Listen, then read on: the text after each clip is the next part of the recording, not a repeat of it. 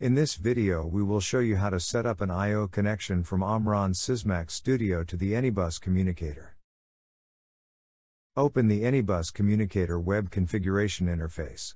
The default IP address is 192.168.0.10, or you can change it to your choosing using the Anybus IP config tool. First we will need to configure the I/O sizes of the Anybus communicator. Go to the I/O configuration tab. The default is 20 bytes in each direction. In this example we will change that to 10 bytes, so go ahead and change the size for both directions. Now apply the configuration.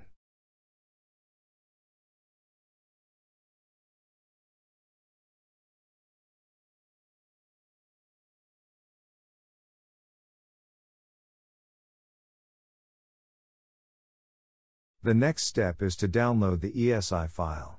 Go to the EtherCAT tab. The ESI file is based off of your configuration and contains PDO mapping. So if you change your configuration you will need to download the ESI file again. Click the ESI file button and save the file to your computer. Now open your Sysmac Studio project. Under the Configuration and Setup, right-click the EtherCAT node and select Edit. Right-click the master and click the Display ESI library. Click the Install File button and select the ESI file you downloaded from the Anybus communicator, click Open. Proceed with the installation of the ESI file, following the instructions in Sysmac Studio.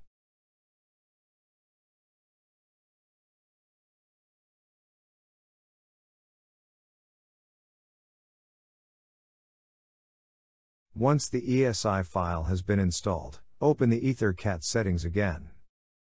On the right side, enter Anybus as the keyword to filter among the installed ESI files. Drag and drop the Anybus communicator onto the master node in the main area. Go to the controller menu and go online.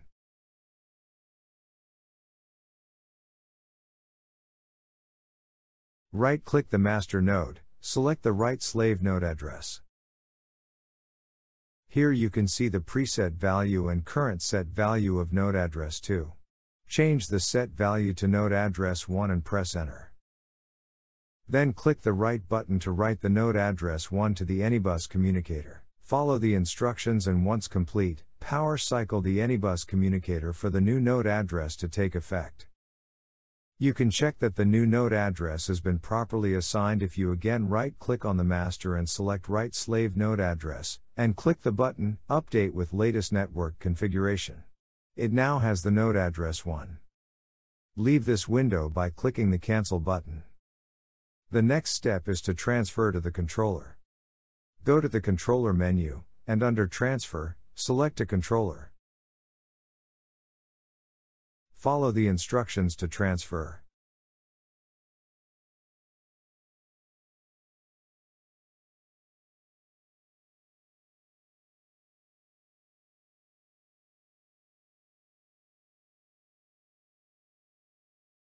Finally, confirm to set the controller to run mode.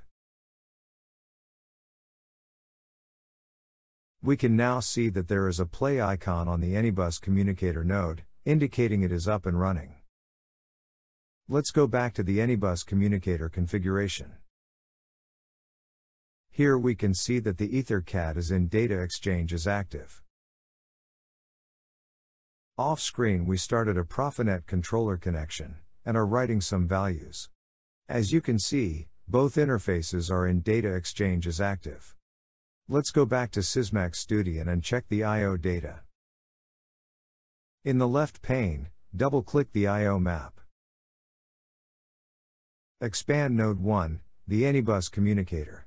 Here we can see that in the transmit PDOs, we are receiving some values. Enter some values in the receive PDOs.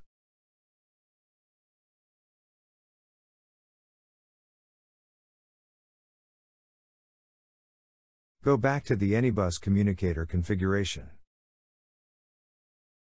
Expand the Diagnostics tab and select I/O data. Click the Start button to start monitoring I/O data.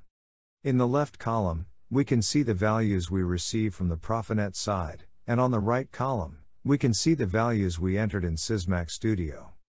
The representation here is in hexadecimal format, but you can choose to display it in hexadecimal, decimal or ASCII using the buttons in the top right corner.